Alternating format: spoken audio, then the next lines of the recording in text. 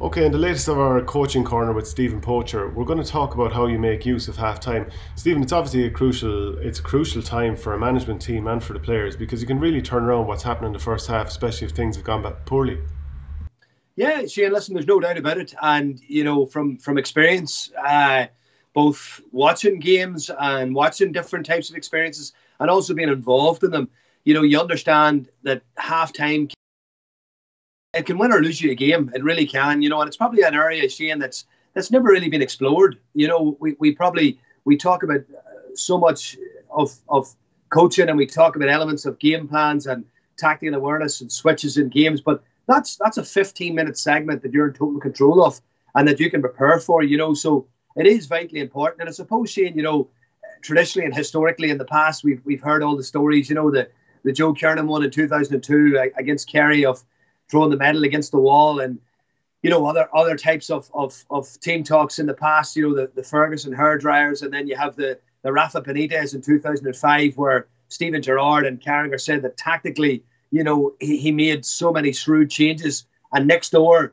in the Milan change rooms, by all accounts they were nearly drinking champagne, celebrating. So halftime can take on a hugely important part of the game, and if you probably think of it, it's probably the most important part of it, because if you react at halftime and you change something at halftime, it doesn't allow the opposition time to readjust. And I always remember speaking to the likes of Tony Buckley about this and some of the coaches at the very high end of our game. And I remember him saying to me, he said, like, if you make a change at halftime, the opposition, or if you spring a surprise or make a change, the opposition don't really have time to react. It takes them 5-10 minutes to work out what you've done. And then it'll take 5 or 10 minutes for a readjustment. And then you're into that last phase where everything's out the window anyway. It's dog eat dog stuff at the last 10 minutes, So it's a really interesting one. Whereas if you spring a surprise at the start of the game, it allows a team an opportunity then to fix that and rejig, Mickey Hart's a great man for making changes at halftime, Shane. I remember even going back to playing against Tyrone 10 years ago with the down under 21s. I remember Peter Hart playing at centre half back, centre half forward, apologies. And Paul McPolin from Hilltown actually was marking him at centre half back. And Taz was having a fantastic game. He was winning break ball. He was driving forward, and Hart was completely out of the game. And I think we were 3-4 points up at half time. It was the third replay, actually. It was three phenomenal games of football. The first game in Newry was a draw. The second game in Omo was a draw after extra time. And then the third game in the Athletic Grounds, down were 3 points up at half time. And Remy Mulgrew was the Tyrone manager. And they came out in the second half. And I just remember looking around real quickly and seeing that Hart had moved from 11 to 6. And I thought, I'm happy enough for that, because we thought Hart obviously is a class act, and we thought closer to our goal, he's going to harm us. But Paul McPullen from Hilltown was having that good an influence in game and the game. We left him at 6, but then he picked up a different type of player. Hart started to influence the game from 6, and they turned the game on the head and they won by 4, and it's an interesting one. And that move won them the game. It won them the game, So halftime is such a crucial part of the game. And, I've made mistakes at halftime. I've made really good changes, but it's about learning as well. And I think one of the things, and we'll reference it now in a second, is I remember coming across a document on Twitter a while back about the 5 hours, and it made me think about halftime. But one of the things, Shane, that we had an issue with the club was we were coming out too early for the second half. So what we decided to do, and a few of the players came to me, said, Stevie, we need to do something at halftime because we're coming out too early. So what I actually done at Carlow from the very first game, win, lose or draw, no matter how the half was going, we just had a small congregation of coming together in a small huddle before we went in, Shane. And there was no agenda about it. It wasn't like, look at us, we're doing something different. All we were simply doing was letting the opposition go in.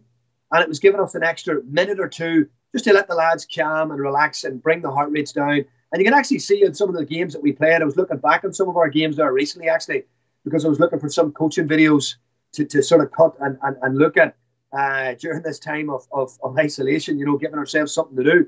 And I remember looking at a lot of half times, and particularly the key games and championship games against Dublin's and Kildare's and things like that. And you can actually see in the huddle a number of players and myself doing this sort of image, let's just calm down. We bring the players in, they relax. We say, right, go in and relax and refuel, and you're wondering probably where I got those words from, relax and refuel. Well, there's a lovely image that I'm sure you might want to share with people there. It's the 5 hours of a halftime team talk.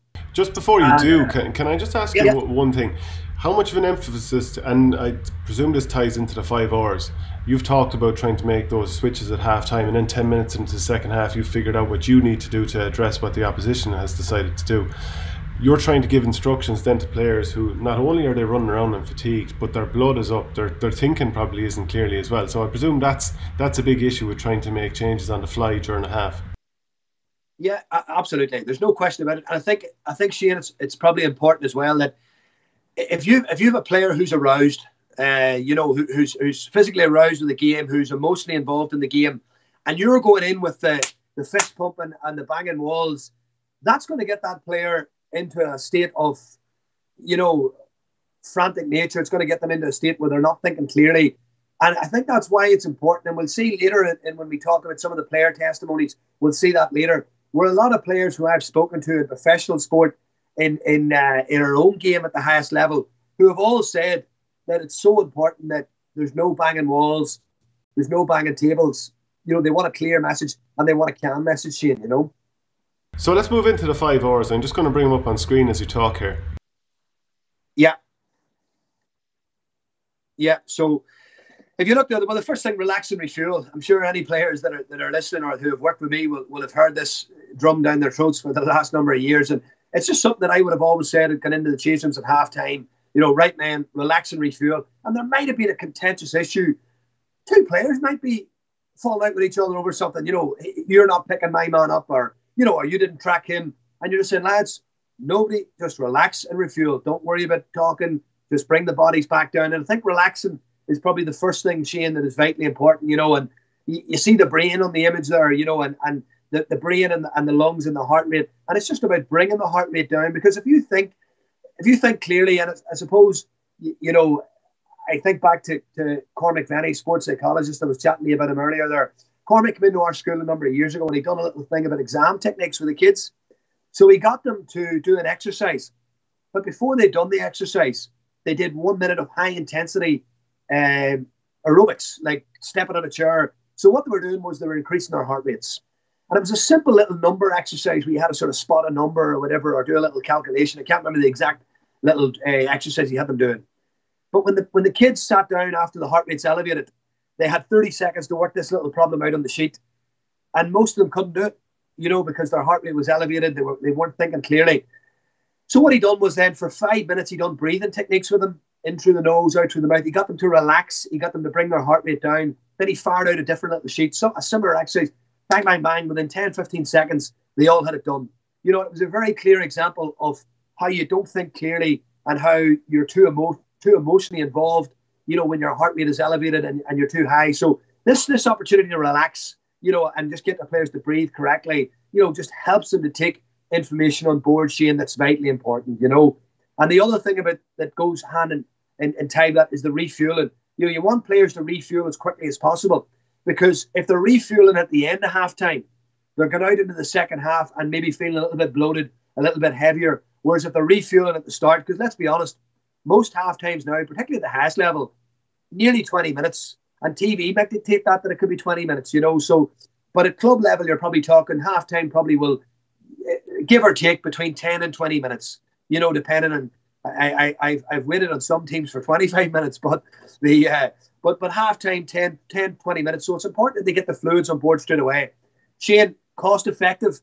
I was very fortunate to sit in some really high performance change rooms in the past, in rugby as well. And you see them type of change rooms where you see real sort of like high energy gels and the expensive stuff, if you want to call it, and the caffeine chewing gum or whatever players like to take, and certain players will bring their own stuff. But at club level, you can do simple things like jelly babies or sugary foods or whatever. And I'll tell a famous story actually from years ago. I remember doing a bit of coaching about 13 years ago, 14 years ago with Damien Barton from Derry. And it was before a championship game in Down, and this was the famous Pavlova story. So he wanted to order Pavlovas for the Burn team for half-time in the change rooms, and won the first 2 championship games. And I'm not telling you a word of a lie. This is a true story. This is a true story. It made the back page of the Irish News. And won the first 2 championship games, Pavlova, perfect. There was no fresh cream or mad stuff on it, but there were the base of a Pavlova and a bit of fruit, whatever. And The problem was trying to get some boys back out for the second half of this beautiful pavlova from the Shelbourne. But in the semi-final of the championship, they were beaten by Loughlin Island. It was a bit of a shock. They were beaten by a point. Loughlin Island scored 3 freak goals, and someone found a half tray of pavlova as they were sweeping the change rooms up at the end from a rival club. And this photograph then appeared, and and the boys were eating pavlova at half time. So I got awful abuse about that, but I just want to go on record here now 14 years later and say it wasn't my idea, it was Barton's, But so I've seen it all when it comes to refueling, Shane, I've seen it all. But listen, simple little things, chopped oranges for underage teams, anything that just gives the players a little bit of sugar or gives them that little bit of glucose, which is obviously going to help them, in the second half. And particularly on warm days as well. I think it's vitally important that they're rehydrating, But listen, those two things are pretty straightforward and pretty simple, Shane. But it's probably the next phase of the 5 hours that is crucially important. Yeah, absolutely. So you take us through those. So there's relax, review, and refocus. Yeah, well, I think reflect is very important. Now, reflect can take on a number of ways, okay? The reflect in the first half can be, I think it's important that the players have time to reflect. I think that's very important. And that'll obviously come maybe just after the relaxation phase where, they're sitting together as a group. And that's why I don't like to go into the change room straight away. I always like to stand outside for 2 or 3 minutes with the selectors, with the, and listen, I've worn all the hats. I've been a selector, I've been a coach, I've been a manager. And I do like to have that 2-3 minutes where you just clear your thoughts. Maybe if you have a stats man, you speak to the stats man. And let's be honest, if you're getting cleaned out in the middle of the field, you really should be able to see that yourself. You probably don't need a stats man to come along and say, Stevie, it's 14-6 on break ball. I think you can probably see that if you're watching the game closely, you can see maybe that midfield's an area that needs addressed, or if you have a cornerback who's in trouble. But you're very reliant on the stats man being able to give you a very clear, concise, just a succinct message for you and why, so that you can then pass it on to the players. Yeah, and I think players like stats, Shane. I think players like to see them. I seen Ray Boyne on Twitter there recently put up a thing, and it was a great idea. Actually, it's something that we would have done anyway in the past, where he had a whiteboard in the Dublin changing rooms, and when he went in at half time, after the players were settled, he walks in and he writes the stats on the board. Key stats like maybe turnover counts, wides, shooting efficiency, turnovers, 50-50 balls. Yeah, just the important stuff, the important stuff that players can see that. And I think it's important because if they were on the wall already before the players are sitting in the change rooms, a lot of them probably wouldn't even look at it. But when someone comes in and starts to write, everyone's attention then is going to be geared towards that, But that reflects, Shane, I think it's important that the players do have time to reflect among themselves before the management team come in to reflect, and I think that's vitally important. And then obviously the review, obviously, I think if you're, the two are very much in tandem, put it like this, the reflect and the review. But if you're reviewing the half, and I found this, Shane, funny. I've found this from experience in the past, that when you try to review a game from the naked eye, you miss an awful lot. And when you actually go back to a video and watch the video clips of the first half, of the game, and you then compare that to what your naked eye was thinking, it's unbelievable. Now, we were very fortunate at Carlow that straight after the game, before you get onto the team bus, there was a link to YouTube on the WhatsApp group from John Farrell, the video analysis man, who was fantastic. And John had the link in straight away, and you could see the game straight away as you were travelling home or whatever, that evening. But at club level, I didn't have that luxury. So I mightn't have got the video till, say we played on a Friday, I mightn't have got the video till a Sunday or a Monday. And by the time it comes to Sunday or Monday, you've gone over a certain period or a certain incident, and you've blamed Shane Stapleton on it. And I said, see, Stapleton, he was wrong there, and you're saying to the management team. And then you go back and you go, Jesus, Shane had a great game. You actually forget certain things, and you actually nearly, because the naked eye is very hard to see. So I think when you're reviewing the first half, Shane, I think it's important that you take views on board, listen to your stats man, listen to your management team. Don't go in on your own accord and say, what happened in that goal? That was your fault, or, because you're not thinking clearly. And it's very hard for the naked eye to remember and recall everything. Yeah, because you're probably making emotive decisions based on your own point of view, which might not exactly be the most clear thinking, because your blood is up as well.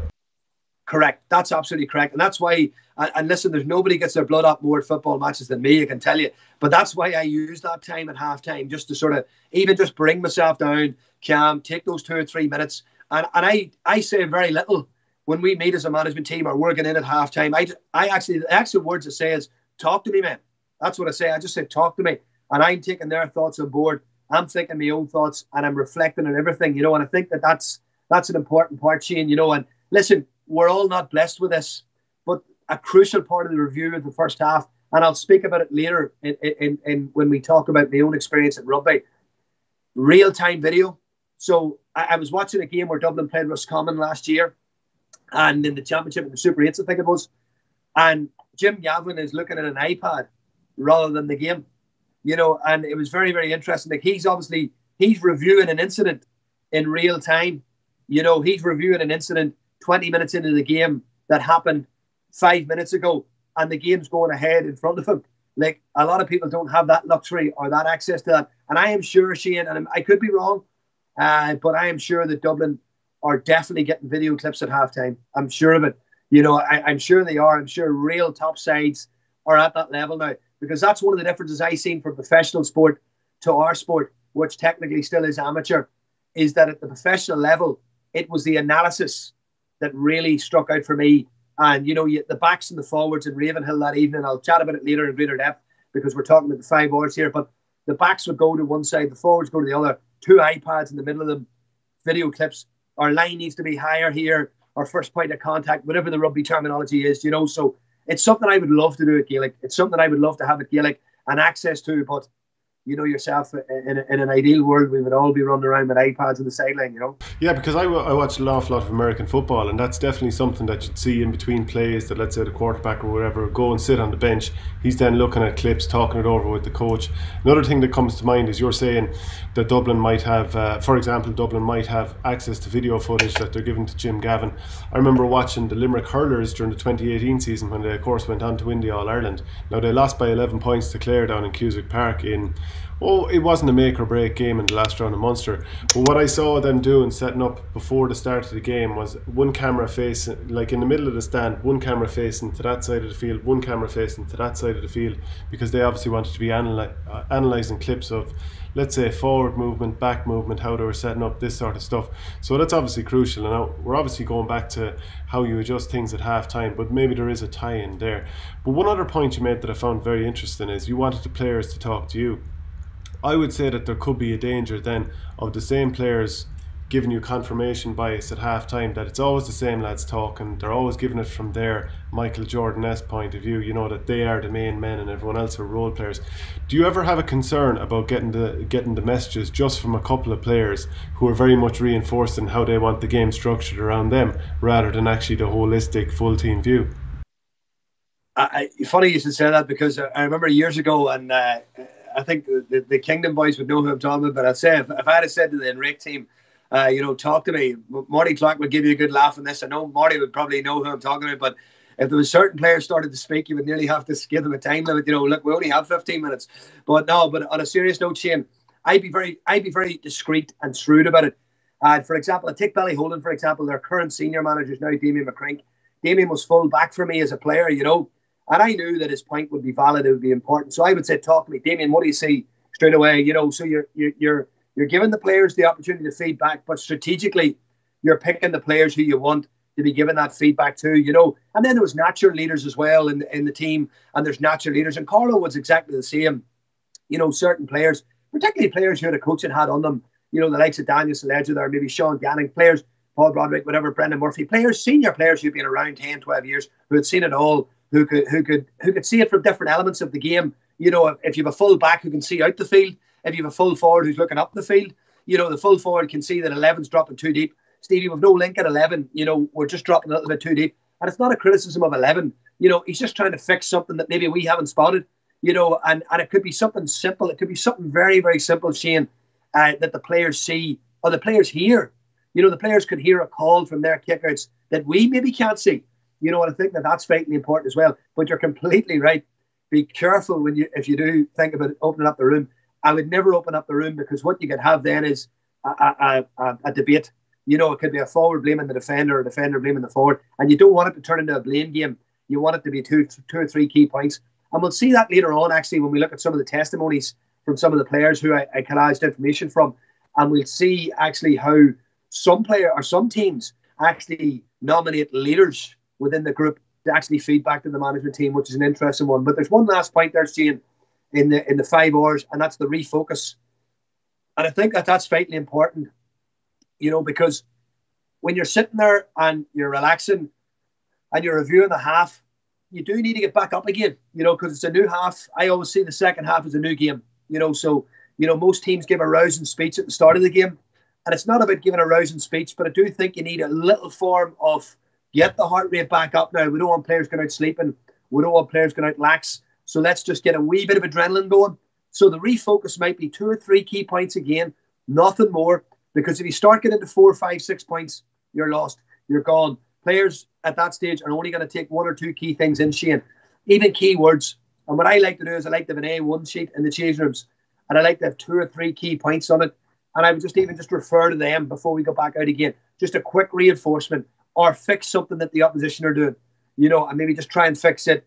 And I think the important thing there is that when you do go out for the start of the second half, there is some little form of motivation as well. You know, whether it might be just a couple of words, it might be something that strikes a chord with them. You know, it might be just a quick huddle, whatever it happens to be. An interesting one for you.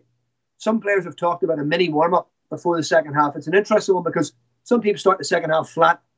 And I always wonder why after 15 minutes, you know, we would never do a mini warm-up, because really and truly, if we're going to approach games with a 15-minute break, should we not be integrating that into our training sessions? Should we not be training for 30, 40 minutes, having a break for 10 minutes, not necessarily a break, but having some form of stoppage in the training, which simulates players restarting again then, Shane?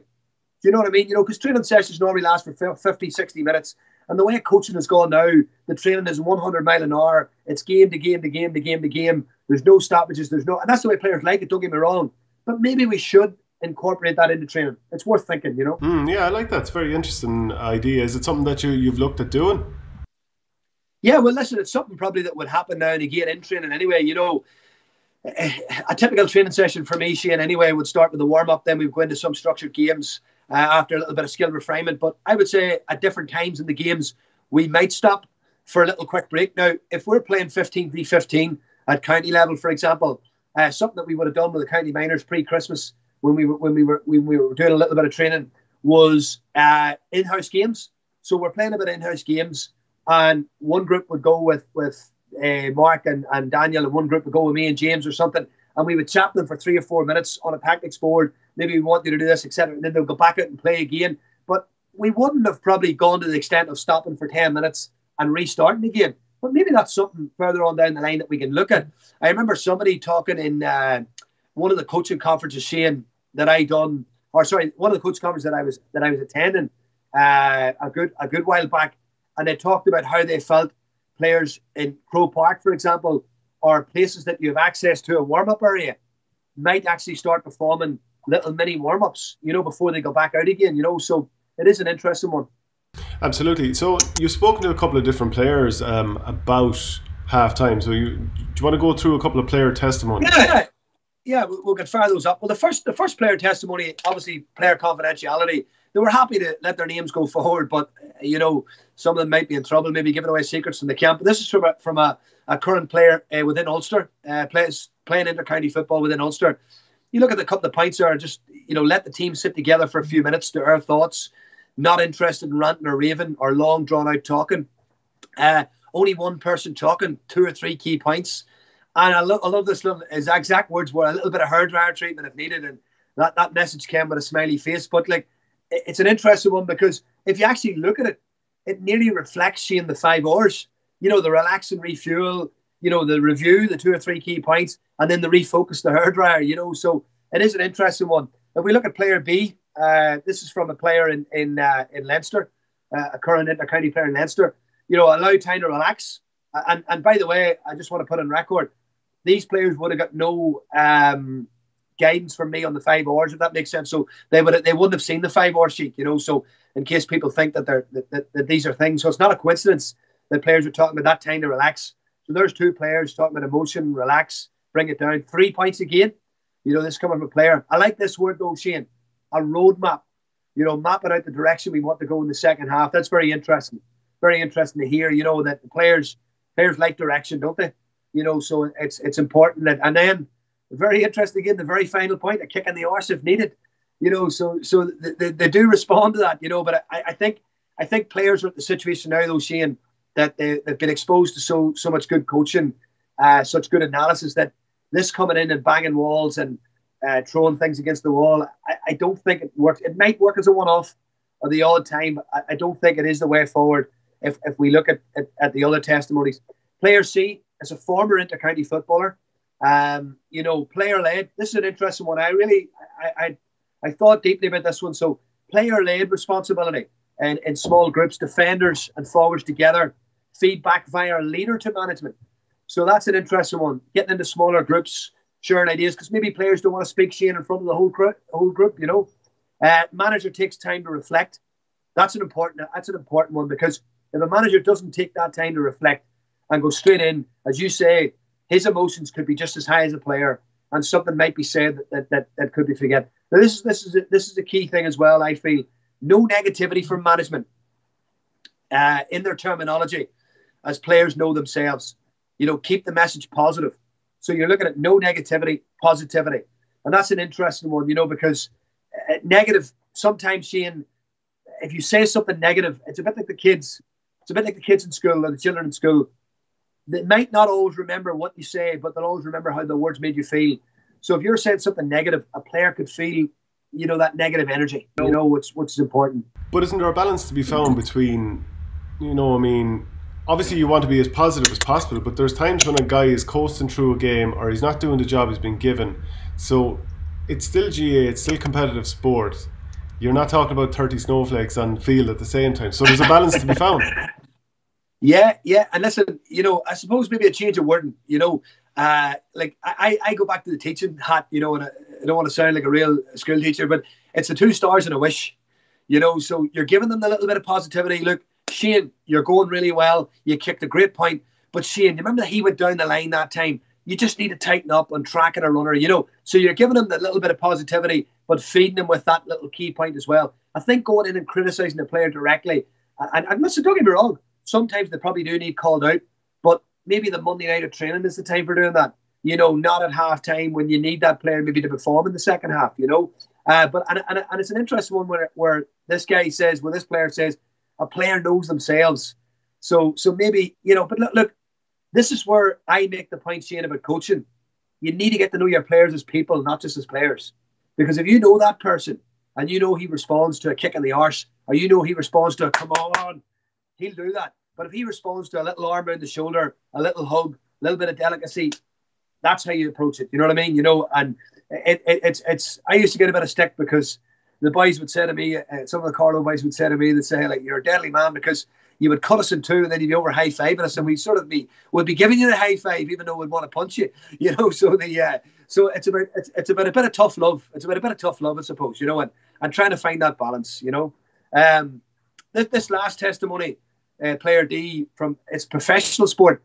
And I like this because their half is broken down into 3 thirds, Shane. So the first third is the recovery time, space to themselves, time to cool down, refuel. It's an interesting, as the first man to mention refuel, and have a quick personal reflection. Players probably need that time themselves to actually reflect on their own performance before they start thinking about the team performance, The second third, a tangible reinforcement of what is going well, preferably through stats, visual or video. So you can see there, Shane, the difference in professional and amateur. That there's a professional sports person telling me that they want their stats through video, or visual. If the opposition are on top, a plan to counteract them. And then the final third, a little motivational stuff from a different voice and a mini warm-up lasting 1 or 2 minutes. So there's a nice, interesting view from a professional sport chain, and it's interesting that the half has been broken into in the 3/3 there, and maybe gives us food for thought in GAA, you know. Because the flip side then is not every person responds too well to this much structure, and someone who's gone well because they're just going out there and letting it flow and just thinking that all of this might have a counterproductive effect on them. Is that something that you have to consider? Yeah, there's no doubt. There's no doubt because, and it's a bit like the warm-up as well. You know, like some players like the warm-up in a lax type of way, and you sort of turn a blind eye to that. I like my warm-ups at 100 mile an hour. I like the warm-ups to set the tone, Shane. I always say warm-ups set the tone for a good session. Warm-ups possibly set the tone for a good game. You know, you nearly get a feeling in the warm-up, Shane. You nearly get a feeling. But sometimes that player who's got his head in his hands, that player who's holding on your every word, you know, players are different. And it'll take you a while to understand that and to know your players, you know. And you can't have everyone sitting like meerkats, you know, sitting up looking at you, focused on you. As long as people, if you're addressing something in the tactics board, which I would do at halftime every game, can everyone see where I am? You know, can everyone see the board? You know, as long as everyone can see what's going on, as long as everyone has an understanding of what's going on, and you might just say, for example, you get a smell that you think, you know, young John in the corner there is just not that switched on. John, happy enough with everything? 2 key points. What's our 2 key points? Perfect, brilliant, happy days. You know, and that's just a simple, discreet way of going about it, Shane. You know, but listen, I was fortunate, obviously, to work with Bernard at the Dragons when he was at the Dragons at the time, Bernard Jackman, and it was brilliant, Shane, because I went down to Ravenhill with him, and I was in the hotel about 4 or 5 hours before the game.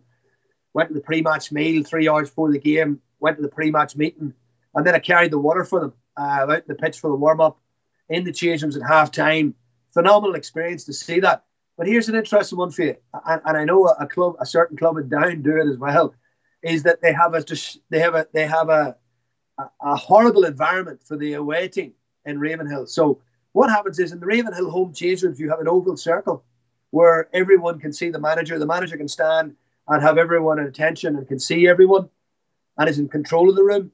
In the away change rooms, it's shaped nearly like an L shape, you know, and it's a little smaller and it's a little more condensed, and you have to look around corners to try and see everyone. And you know, it's a psychological one. It's a psychological one, you know. And I know Glenn and Down, like John Kennedy was a great man, a great friend of mine. John was manager down there for 8 years, and used to go to Glen, boy, and it was like a wee shoebox that put you into. And in the middle of summer, that had the heat full on, you know. So we decided at halftime we'd stay out onto the field to do our halftime team talk, you know. But it was, you know, that can impact your talk to the environment as well. And I think that's why it's important that, you know, you can see everyone at halftime. If people are moving about at halftime and shifting about, and you're trying to talk, and people are moving, and there's noise and studs, it's very disruptive, you know. But the halftime team talk with Bernard was very interesting because they broke into smaller groups. It was player-led initially. Then the coaches came in and showed clips on the iPad of what went well, what went wrong. And then Bernard would have finished with a concluding point, you know, and refocused them in a general type of view, you know. So it was an interesting environment. And one of the biggest changes, Shane, I've probably seen from that in comparison to our sport was the level of analysis. I think the level of analysis was at a different level, you know. And obviously management teams have an awful lot to juggle at halftime, and we've gone through a lot of that. Then you've obviously got the players that you may or may not use. So I would have always been a very frustrated substitute whenever it would have happened to me. So I kind of almost insisted that we do serious drills at halftime, you know, because this idea of going in and sitting with the rest of the team as they're relaxing at halftime, you don't need that downtime. You actually need to get match ready. You need to do that warm-up that we've talked about that maybe teams would do before they come out for the second half. But how do you balance that idea of getting a substitute ready, both mentally and physically ready at halftime, to throw them out to help make some of those changes for the second half? Well, the greatest substitute, I'll answer your questions in a second, but we'll lead in with this. The greatest substitute of all time, Ole Gunnar Solskjaer. Okay, there was no better substitute in the world, in world sport. The amount of games that he came on and influenced and changed, and, you know, even go back to 99 where he scored the winner in the Champions League final. But, like, I will never forget reading an article where he talked about, while other players might switch off, as a substitute, I studied the game. Maybe that's why, you know, when people might argue he's not a good manager, but maybe that's why he has made management at the top level, because, you know, he had that hat on, he had that thought on. But he said, I studied the game. I look for weaknesses in the opposition. I look for areas I'll be coming on to. I look for what parts of the opposition I can expose. How many players are sitting watching the game, looking at the corner forward, thinking, I could be marking him. What foot's he kicking off? What side's he turning to? And these are things I say to players. If you're a substitute, where will you be coming on? Because let's be honest, technically 80-90% of the time, they'll know where they're coming into the game. They'll know what position they're coming into. And you're saying, right, if you're a wing back, look at areas that you can exploit. If you're a midfielder, watch his runs. If you're a corner back, track the forwards runs. Watch the game, Shane. I think that's vitally important that you drill that into substitutes. And what you need to do, Shane, is you need to create a culture. You need to create a culture within the group and a culture within the club. Because if your culture at half-time is to cross the ball in and head it into the net and play headers and volleys, which you see up and down the country, and you might laugh, you see it at bloody senior level in club football, where boys are out pucking about, they're kicking about, and they're having a laugh and they're joking about. For me, half-time has to be structured. Totally agree with you. And it's something that we would have done at Ballyholland quite a bit, and we would have done it at Carlow. The S&C coach stayed out with the players, and they done 5-6 minutes of a dynamic warm-up just to keep themselves going during that time, because that, for me, set them in a really good tone. It put them in a good mental way. So if we were making a change at half-time, say you were coming on at half-time, as I was coming off, I'd say to you, Shane, get your 3 or 4 minutes done and then get into the change rooms. So by the time you got into the change rooms, the review and the reflect and the refocus hadn't started. The players were only relaxing and refueling. And you were coming in ready to listen what your role was and then obviously go out and perform in the second half. So I think it's vitally important that you manage that as well. And that's part of managing half-time. And again, Shane, what probably helps there is a management team. When you have a good management team that you can trust and you have players you surround yourself with good people, you can do that. Probably more difficult at club level because you maybe don't have the access to the numbers, you don't have the access to the personnel, you're relying on good club people within the club to help you and stuff like that, but I'm a massive believer that half-time period is just as important for the substitutes to warm up mentally and physically as it is for the team inside. And have a little word for Kevin McManaman as well, who might also be a great substitute. Oh, man. In our own game, absolutely. Like, Jesus, and listen, I go back to 2010. When Down got the All-Ireland final. And the only reason I'm referencing Down is because I was there and I know that, how effective these guys were. But I think of some of the substitutes that were coming on, the likes of Ronan Murder, for example. Like, Ronnie came on against Sligo and scored 1-5 in about 15 minutes, And he knew that was his role. Come on against Kerry and kicked 3 points in the quarterfinal. He knew that was his role, and he had himself psychologically and mentally prepared that I'm coming into this game and I'm making an impact. And I think that when you've got a player who can accept that, and that's a big thing. Like McManaman, I'm sure, it's probably easier for McManaman to accept that, in such a high performance setup like Dublin, where he knows he's going to be going home with 3 or 4 medals anyway, So it's maybe not as easy for a player to accept that in another team, and that's the key thing. And tell you the truth, Shane, I'm going to be honest, and I know we're running on a bit, but like, I actually think of 2018 with Carlow, we had a successful year. And I genuinely believe that a lot of it was down to the players we were bringing in. We were bringing guys in who were fresh and who also had a lot of pace. Like Cian Lawler and Danny Moore and guys like that who came into games and who added a freshness, but added pace as well when teams were getting stretched, and I think that was vitally important. And then you lose a lot of those guys due to some of them went to the army, some of them decided to step away, some of them were injured, and it has a big impact on you. So you do need your players, physically and mentally ready to come into the game. Really brilliant stuff, Stephen. Thank you very much. I'm sure we'll do another video again. Enjoyed it, Shane. Thank you.